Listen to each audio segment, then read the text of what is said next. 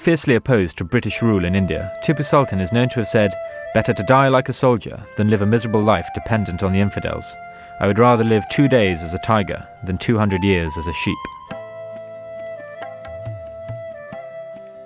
In the afternoon of the 9th of October, Sotheby's will be holding its sale of Art of Imperial India. Over the course of his life, Tipu Sultan, along with his father Hyder Ali, fought 4 wars against the British in the late 18th century. This particular sword was captured in the siege of Seringapatam in 1799, when the British finally defeated Tipu Sultan. The classic Tipu tiger head, reflecting his obsession with the tiger, is heightened with this particular hilt, in the fact that it holds in its jaw a captured English blade, heightening the dominance of the Sultan over his English enemy.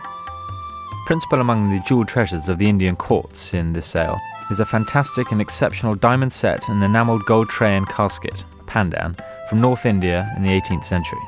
It is not only the personal ornamentation that this box reflects, but also a display of diplomatic power. Among the top paintings in the sale is a large-scale depiction of the adoration of Rama and Sita from the Pahari Hills circa 1830 to 40. It is executed in fine detail, reflecting the skill of a mature artist. The subject of the painting is the iconic theme of the adoration of Rama and Sita, seen here in the centre of the painting on a raised dais, adored by gods and semi-divine beings, ascetics and mortals. The present painting, with its monumentality and its exquisite fine detail, is particularly rare. In fact, only one other large-scale published example of such a scene in Kangra painting is known, and this is in the LA County Museum of Art.